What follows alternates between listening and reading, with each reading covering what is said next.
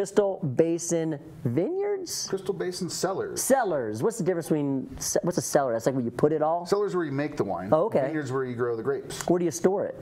We store it in the cellars. Okay, I was like, it's a bit of a storage deal. Yeah. Man, so 30 years you've been doing this? This is my 30th harvest. So I started under the house, bootlegging. Nice. And made, first time we did 3 barrels of wine, and of which 1 was good.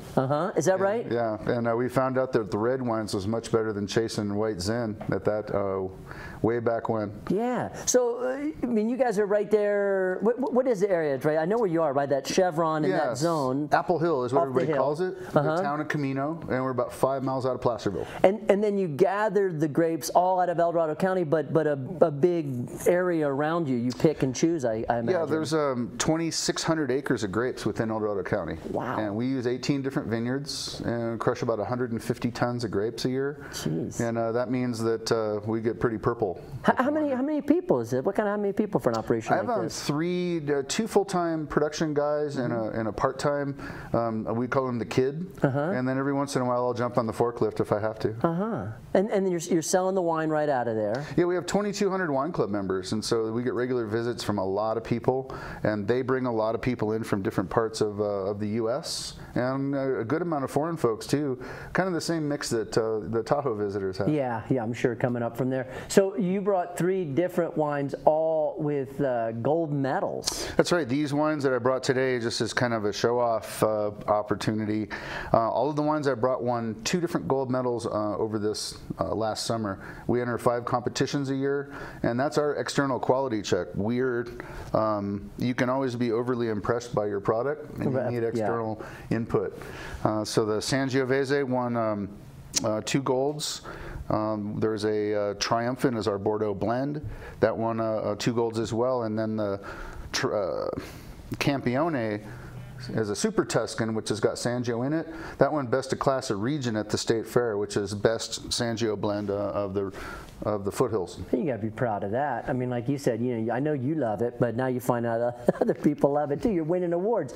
How much did it affect with the drought, and then even we had that heat spike? How much does that affect grapes and the wine? Well, the drought found the grapes to be struggling, and the grapes were stressed just like the population was during the last part of the drought. And last October, when it started raining and even snowing up here, that was the end of the drought. And what that did, put a bunch of water into the soil. It made all the fertilizer soluble and all the minerals, then went down to the roots of the plants. So this year, the plants were really happy. They were growing a lot of leaves and a lot of canopy. We call it canopy, to get the strength back. I told you it was called canopy, Mike. I told you. We had a big argument. You owe me $1. $1.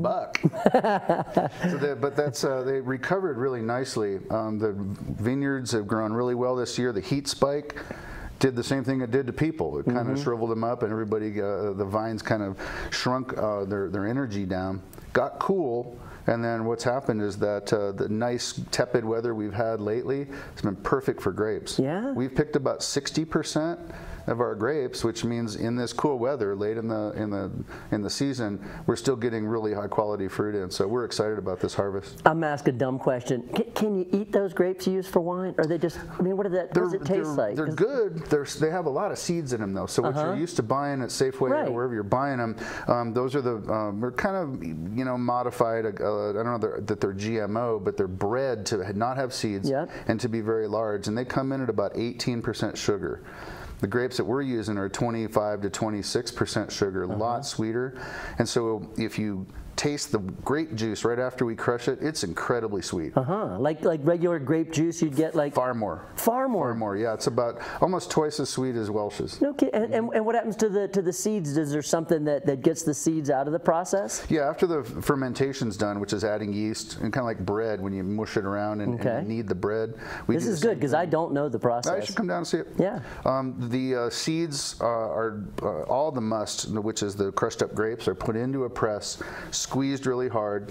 The liquid goes on away and into the barrels, and then all of the leftover stuff goes to cattle feed. Ah, nice. Or biomass. So none of it gets thrown out. That's incredible, man. And how old are these vines that we're growing the grapes on? There's a range. We're getting some kind of test grapes, if you will, from a 4-year-old vineyard all the way up to a 45-year-old vineyard. Wow. And then we're also, this year, for the first time, we're getting grapes from the Herbert Vineyard, which is the first vineyard planted in El Dorado County after Prohibition. Wow. Those are about 55 years old. So like the 30s then? Well, post-Prohibition, they were planted in the late 60s. Okay. Because all the grapes were taken out in El Dorado County because there was no wine industry. Oh my God, that's awesome. And then I know where you're at, but tell people, like, how do you describe where you are on Highway 50? So we're 5 miles out of Placerville. We're almost exactly between South Tahoe and Sacramento. Yeah. And we're face on the freeway. So if you drive by too many times, we can throw wine corks at you. I won't throw wine bottles. Here. Yeah. But we have front-facing the freeway right behind the Chevron station in Camino. And you made the drive up this morning? I came over from Carson. I did an event over there, and we have a Northern Nevada distributor. So we like to work the Reno market because our area is their backyard wine area. Yeah. I was going to ask you how was the traffic coming that way from Carson? Nothing at all. No road construction. Just some cement mixers. All right, Mike. Hey, good to see you in here. My pleasure. Congrats on all those gold medals right there in front of you. Yeah, we're going to do it again. I hope so. We'll take a break. When we come back, your 7-day Lake Tahoe forecast is up next.